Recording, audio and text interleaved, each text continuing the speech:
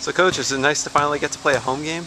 Yeah, it's been a tough stretch, 4 in a row on the road against particularly good teams. So I think everybody's happy to be back into more of a regular routine of being at home, and obviously hope to get some momentum going off of the familiar surroundings and having a good home crowd.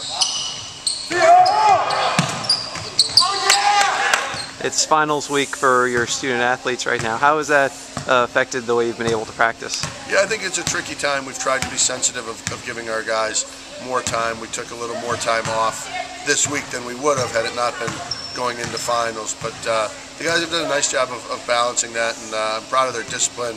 Had a lot of studying on the road, a lot of time on the computers, in airports, on airplanes, in the hotels. So I think the guys are in pretty good shape that way. What can you tell us about Texas A&M International? Yeah, they're a very, very good Division II team. Made the NCAA tournament last year.